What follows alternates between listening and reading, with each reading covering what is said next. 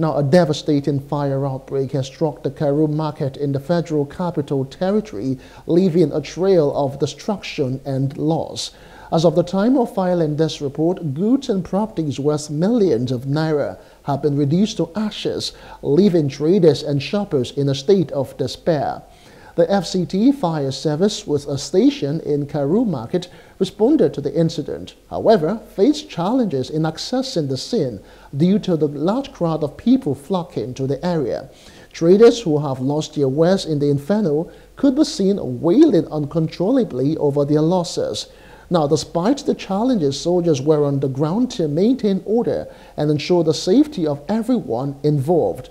Preliminary investigations suggest that the fire may have been caused by an electrical surge, which quickly spread and engulfed parts of the market. Eyewitness, what I heard was that happens about 20 minutes after they restored power. So, one would think that it might be very close to power surge or something that has to do with that. But the issue is that that particular side is an unstructured part. And when you build shops and stores closely together that you do not have access, it becomes an issue, even for people to evacuate their goods should in case of emergency. And that is what has happened there.